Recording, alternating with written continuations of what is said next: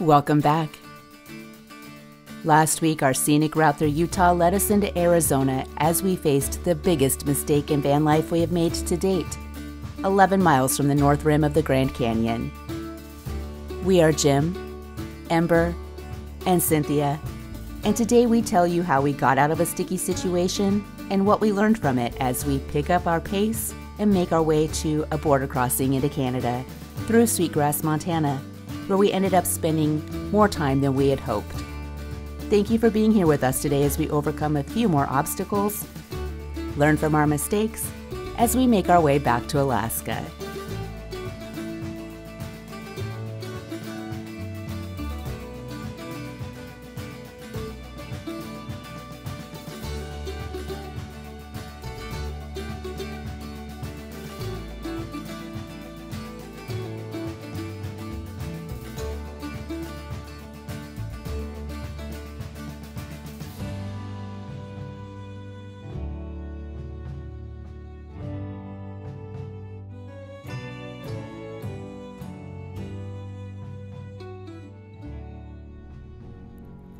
If you've been following us for a while, then you know that we have recently picked up our pace and we're putting on a lot of miles, seemingly flying by some of the most beautiful parts of the United States. But that leaves us something to look forward to, because we will be returning to Arizona and Utah, but we would probably need years to see it all. And today, because of this new pace, we made a few mistakes along the way, breaking nearly every rule of overlanding we have ever created for ourselves, because rules are made to be broken. With discretion, right? We've broken the not arriving after dark rule so many times that it should no longer even be a rule, because we tend to rely heavily on the amazing lights on our van after the sun goes down. Jim was so excited about this spot he had heard about, right on the edge of the Grand Canyon overlooking the Colorado River, that we were feeling good about breaking a few rules. But that changed soon enough.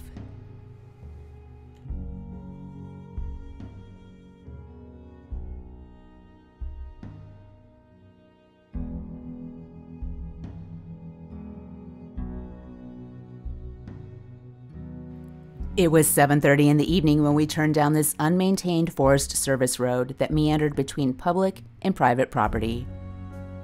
And the other mistake we made, which was more cutting corners than anything, was not airing down our tires. Most of the time we aren't sure of the conditions of these roads that take us to these beautiful places, and generally they aren't paved. It got dark, and we could hear the thunder and see the lightning, and getting out of our van wasn't on our agenda. We simply wanted a quiet spot to sleep and hopefully wake up to an amazing view in the morning to enjoy our coffee before heading north. But not only did it start to rain, the sky opened up and it started to pour, creating a flash flood across the road in front of us.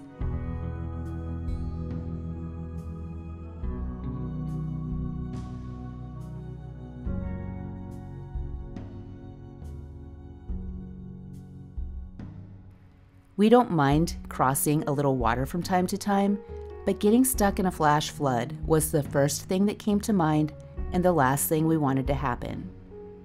We contemplated it because we have crossed worse, but those were actual rivers. Another thing we learned is once we got past that washout, there was probably going to be more. So we backed up and turned around. Not really sure where to go though, because we were miles away from anything, and seeking out another location at this time of night wasn't ideal. Up the road we spotted a fire pit and Jim pointed his nose towards it. He drove off the road, and we sank. There was no driving out of this one. What are your thoughts? What happened? Well, we got into the soft stuff.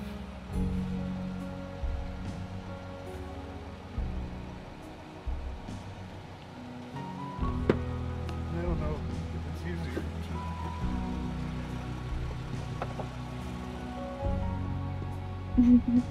To what? Bye. I guess he's figuring it out. But this is what we're built for. 4-wheel drive, max tracks, and a winch if things get really rough. It was now 9:30 at night, and we had been driving all day. And now we're facing intermittent downpours with no cell phone service, and the nearest traveled road was 25 miles away, and we hadn't seen another human since we filled up with diesel. Jim grabbed our Max Trax off the roof of the van, and we only had one shovel, so Jim dug out from behind each wheel. I placed the Max Trax down,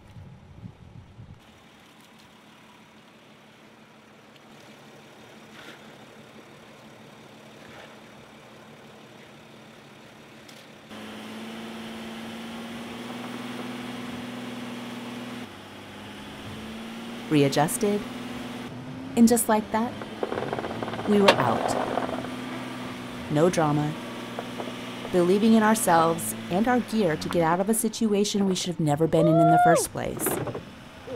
At the first sign of heavy rain, we should have turned back towards higher ground, because this summer proved that flash floods in Arizona are not to be taken lightly.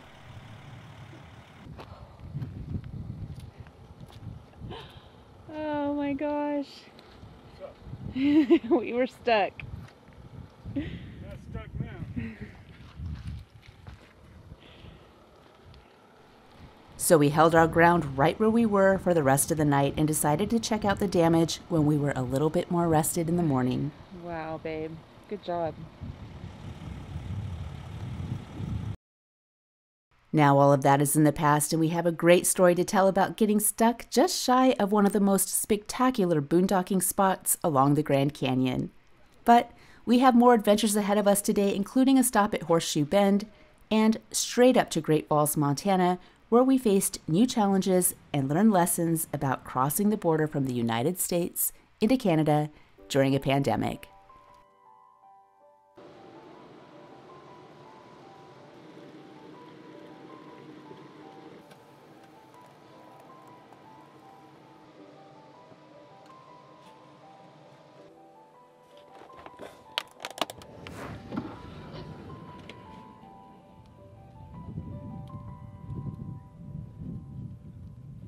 Well, I guess this is what everything looks like this morning. Good morning.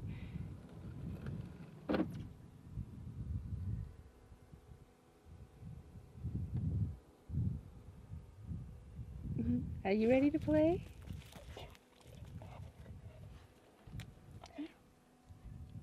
Give.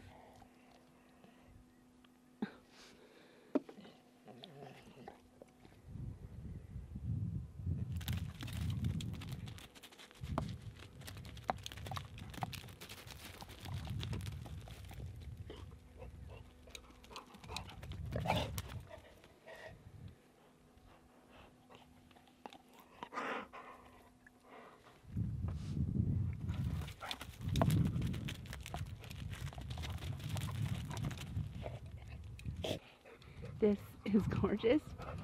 No idea that this is what this was going to look like this morning. Yeah, there's that. So that's where we thought we were going to stop, because we didn't cross the flash flood over there. We weren't sure where this road goes. Obviously now we see it goes up and around, and thought we would stop here.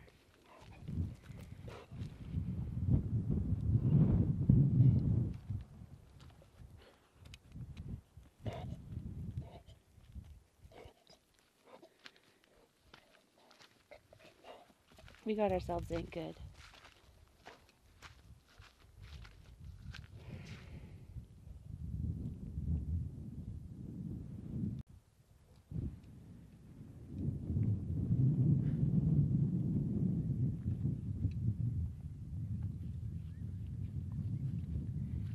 Now to figure out what we're going to do with the rest of today. If we're going to go back and try to find the rim.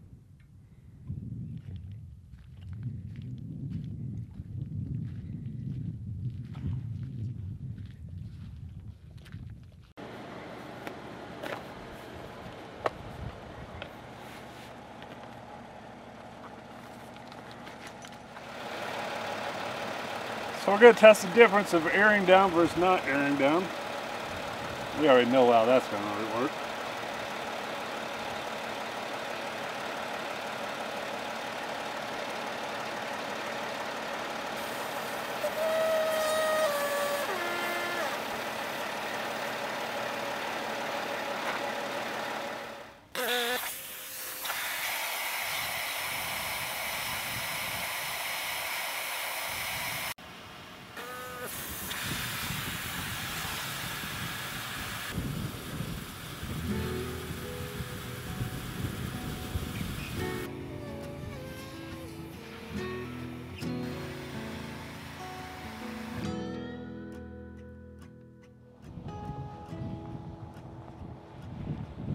Oh, I ain't gonna live like this no more. Most of my life I've been waging war. I found peace, I could have swore. What she did shook me to the core, and I ain't gonna live like that no more.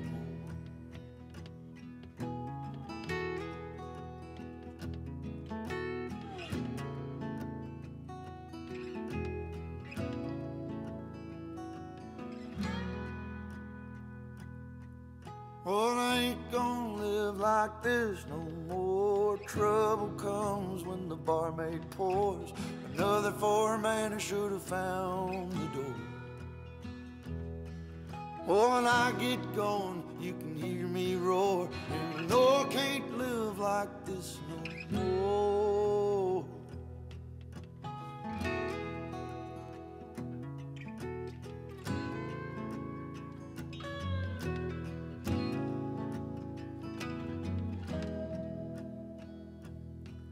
Oh, I ain't gonna live like this no more. Hurting as bad as the years before. Living in a lie I can't take. Oh, I had good times, settled score. I ain't gonna live like this no more.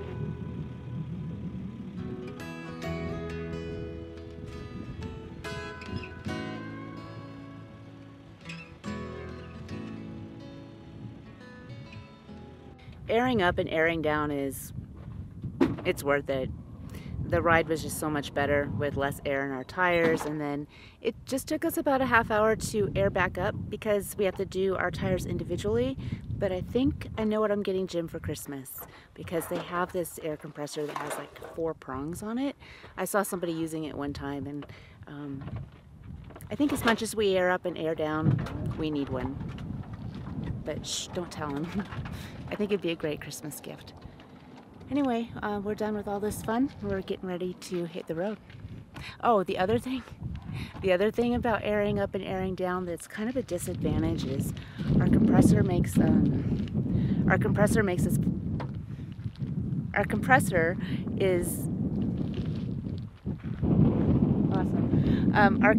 is attached. What do we call it? In order to use our compressor, we have to put the hood up, and we have the hood up and we're taking care of the tires, and people are stopping to make sure that we're okay, which is really, really awesome. But yeah, that's kind of a disadvantage of it. We were able to put the compressor in the back. We're ready to hit the road.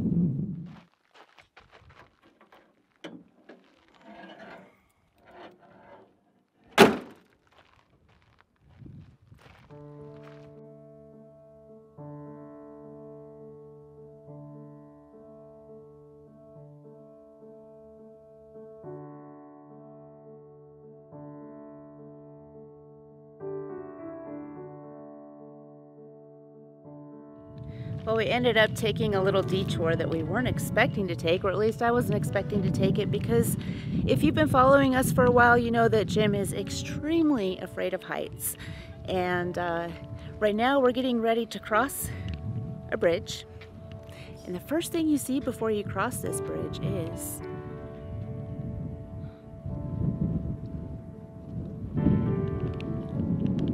Why in the world would someone jump off of this bridge? no urges, okay? Oh no. Okay. We'll be right in the middle. Right, let's ride the middle, and we'll ride the middle of the bridge, and we'll go as far as you think you can go, and as soon as you start to feel anything, we'll just come back. So this is the Navajo footbridge. The arch, okay, I'm going to read the sign to you. I don't know this stuff. The sign says that the arch is 616 feet and the total length is 834 feet and height is 467 feet. It looks like it was built between 1927 and 1928. Oh. Throwing objects from the bridge is prohibited, jumping is prohibited, and this is for pedestrian use only. So let's go.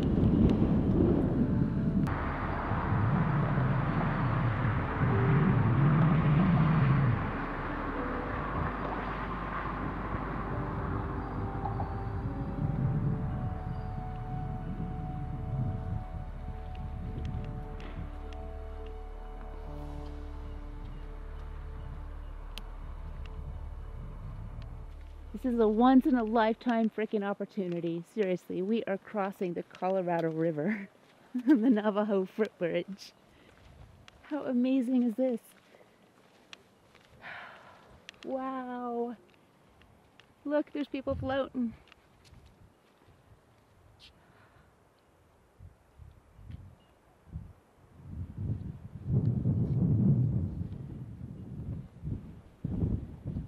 Solid. You're good. The wind's blowing. Your beard's gonna catch flight. Bye, Jimmy.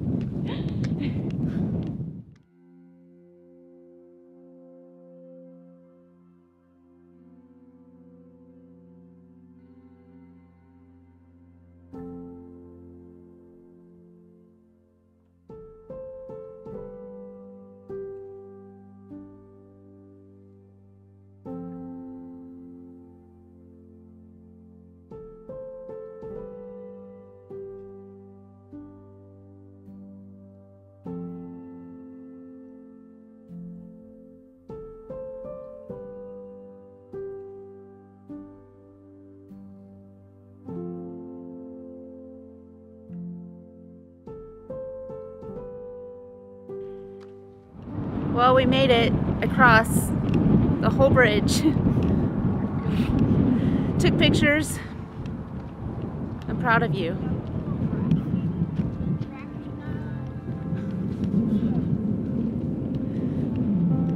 I still don't like heights. This doesn't solve it.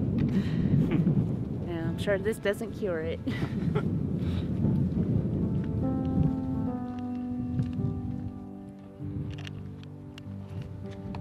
That.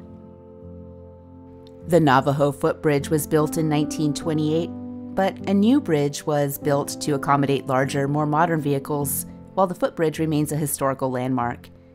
It's simply amazing to consider how these two hunks of metal bridging a giant gap in the Earth's crust were ever created by mankind's imagination.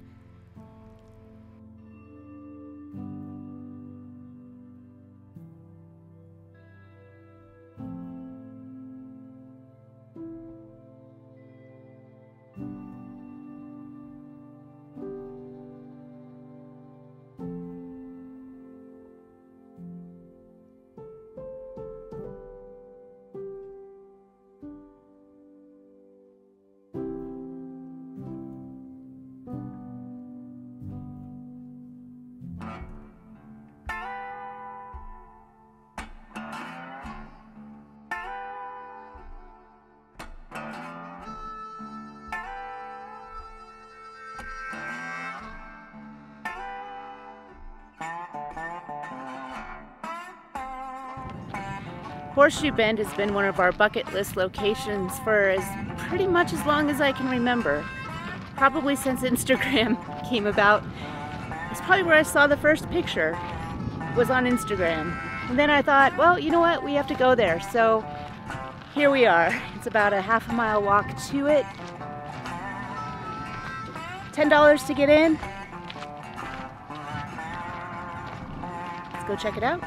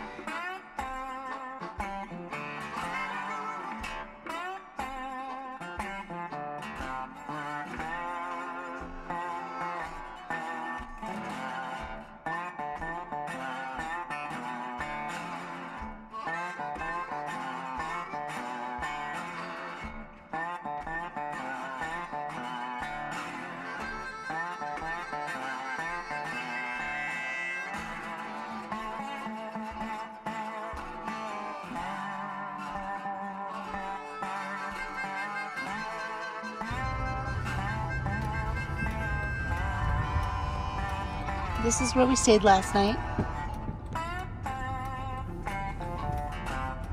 Shanto Marketplace. It was quite comfortable. For 104 miles, continue straight. It was pretty busy, Yeah, they say don't lie. but it worked.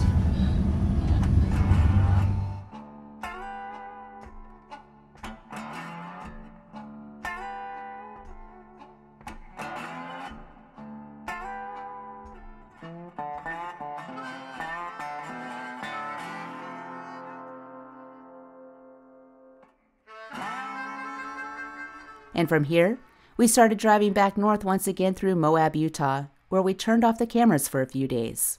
Except for the night Ember saved us from a baby rattler that had crawled under our van just after we arrived at camp, and she alerted us to its presence. Ember just found something. And I'm so happy that she did, but let's take a look. Yeah, we have to move now.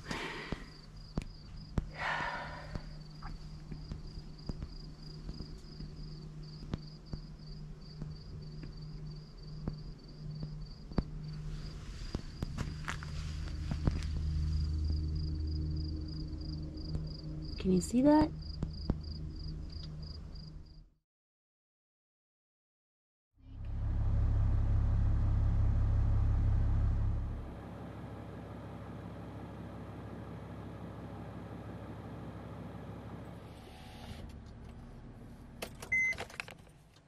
Well, anyway, we just found a new spot. Hopefully there's no rattlers here.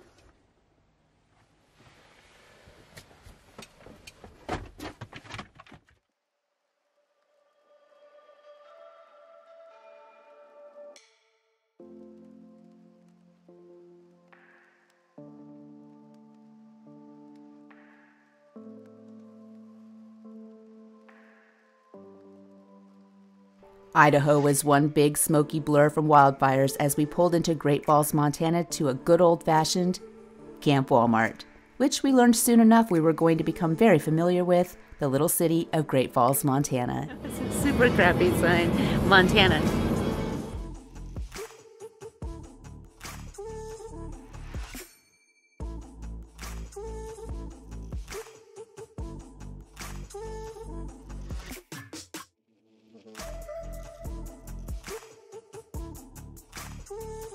Good morning and welcome to Great Falls, Montana. This is an incredibly beautiful state, and instead of somewhere out in the wilderness, we ended up staging here at beautiful Camp Walmart. And we did that because this morning we gotta get our COVID testing completed, we have to take Ember to the vet, and then we're gonna continue our drive up to the border while we wait for our test results to come in. So welcome to the journey back to Alaska, getting back across the border in these times. And we're hoping everything is going to go smooth. We'll take you along for the ride.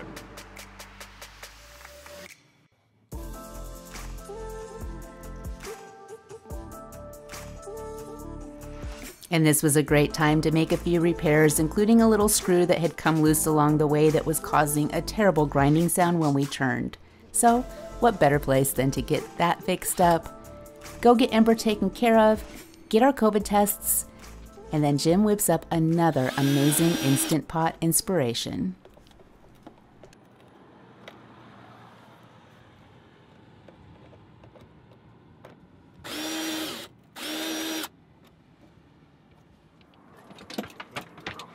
Hi, welcome back.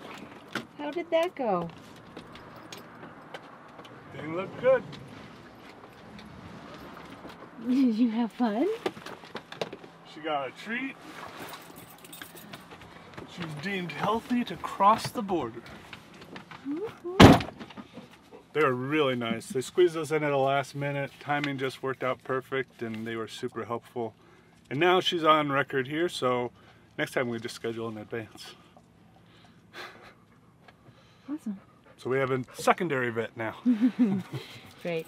So we recommend that when we come into a place like this, before you cross the border, to think about it ahead of time with your pet and make an appointment to get that certificate, right, before you cross. Yep. Because I called quite a few places and they said no, that they were booked out until October. So it's a good idea to think ahead when it comes to getting the health certificate, right? Absolutely. So these guys were awesome. So the health certificates are good for 30-day periods, so you could actually do it before you leave wherever you're coming from. Like we left Alaska, but we had gone to the vet several weeks in advance. In this case, we didn't really plan too well on coming back up because we didn't know when we were going to cross. So recommendation is to always plan ahead and make sure that you have those certificates for babies to travel along with you.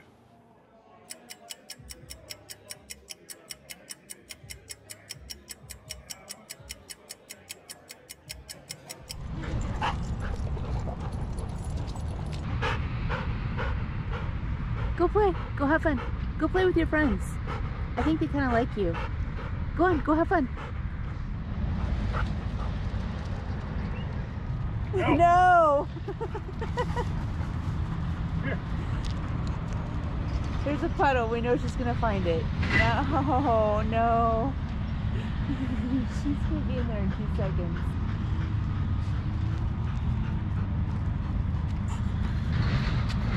I'm tired. Stay out of the puddle. Find some shade.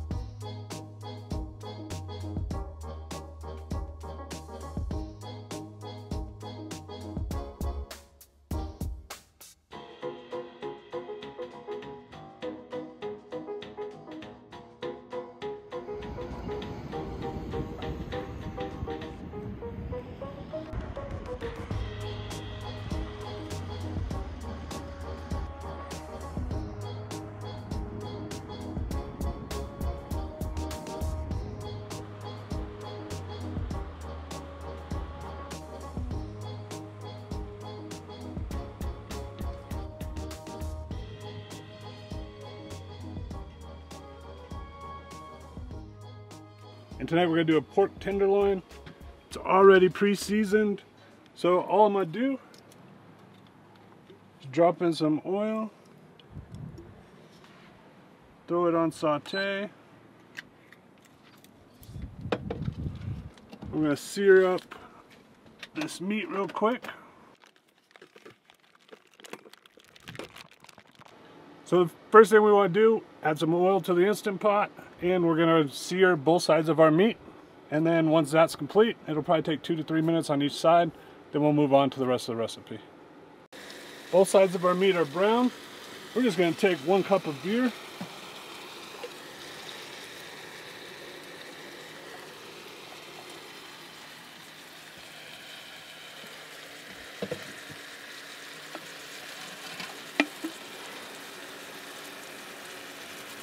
And we're using Vanish West Coast Pale Ale.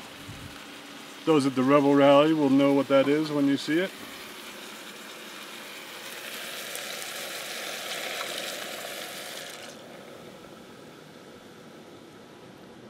Pour that in. Since this was already pre-seasoned, we're not going to add any seasoning. We're just going to close it up. Make sure our knob is set. We're going to pressure cook on high for 15 minutes. This was given to us by Lance from Owl Vans. And we just took a sip of it. It's pretty good. I like the label. Now we're making dinner with it. Drink a lot, use a little. Our cook time is done. We did a 15-minute natural release. Now we're going to quick release anything that's left, which is nothing. Open it up. So there you have it. Pork tenderloin in the Instant Pot, super easy. Now we're gonna cook up some rice for the side and have a wonderful dinner.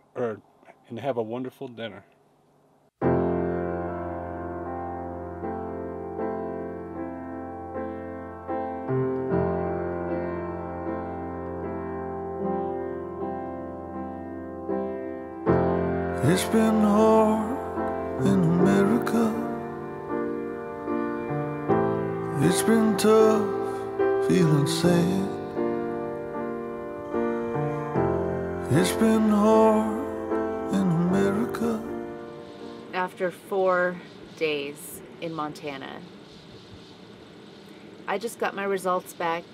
I'm negative for COVID, and we're still waiting on Jim's, which we assume is going to come really soon, but this has been a very long 4 days waiting. And we promised to tell you everything that happened and why it happened, but we're going to start packing up and head towards the border. Hopefully Jim's results will come soon.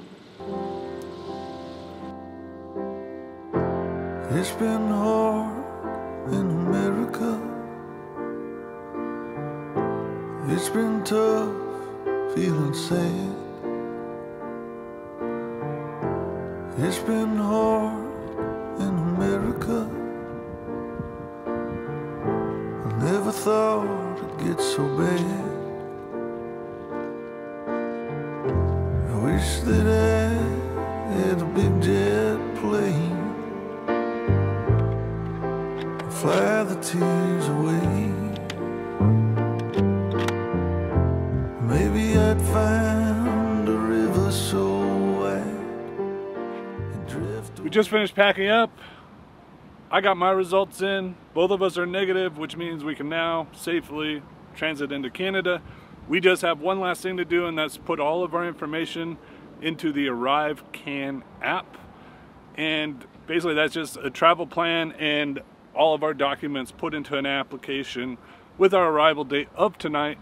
We're gonna start driving to the border. It's about 120 miles from here, so hopefully in 2 hours, we're crossing into Canada. Here we go, PCR test negative.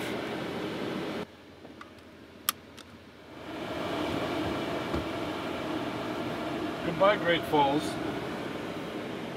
Thank you for your hospitality for the last 4 days. Thank you, Walmart.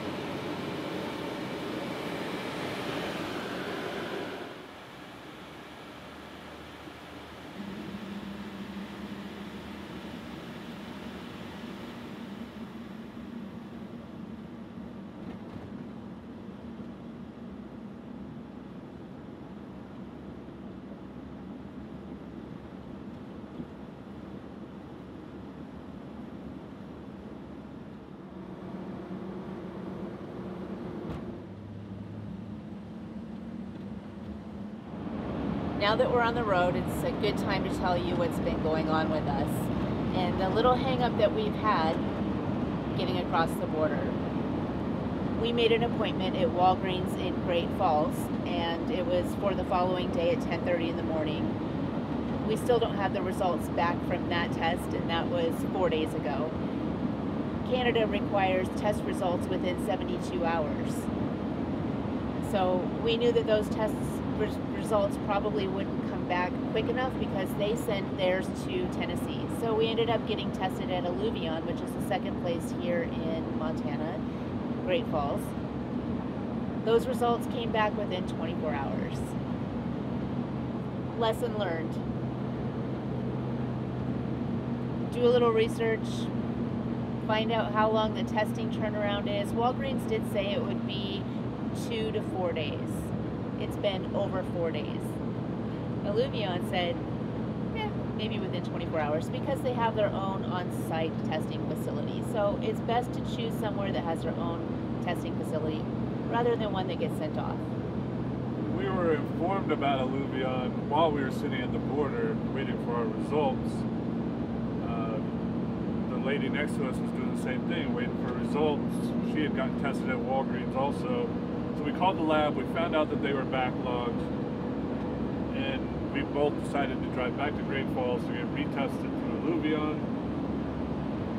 and it paid off. But another person that came up got tested with Walgreens from Cheyenne, and he had his results within 48 hours. So it's hit and miss. You never know. But the other lesson learned is watch the news, because we didn't even know that there was an increase in COVID cases. Pay attention to what's going on in the world. So with that said, we are ready to get back to Alaska with everything that's happening after watching the news last night. It's time to go back. So right now we're headed into Shelby, hopefully grabbing something to eat, and then, fingers crossed, we have everything in line. We'll be crossing the border into Canada. You can also check the US to Canada border wait times on the Canadian government website, travel.gc.ca. And right now, I just looked it up and it says that where we're crossing at Coots or Sweetgrass, it said 5 minutes, and then I looked it up again and it said that there's no delay, so that's good.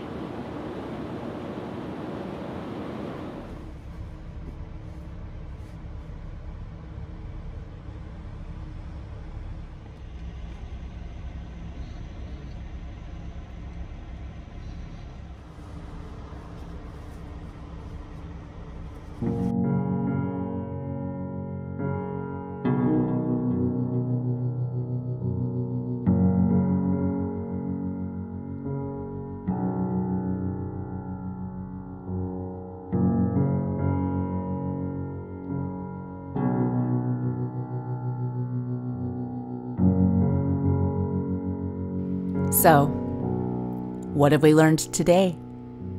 We faced a lot of challenges this past week, none of which we couldn't overcome. And the mistakes we make are our bridge between inexperience and wisdom. And finally, for the first time in 2 years, through major changes and challenges, we're making peace with our future. Next week, we cross into Canada on our way back to Alaska, and the adventure continues, so be sure you're subscribed to see what we get ourselves into next. Say hello in our comments section below, and as always, stay happy, healthy, and safe. We'll see you again soon.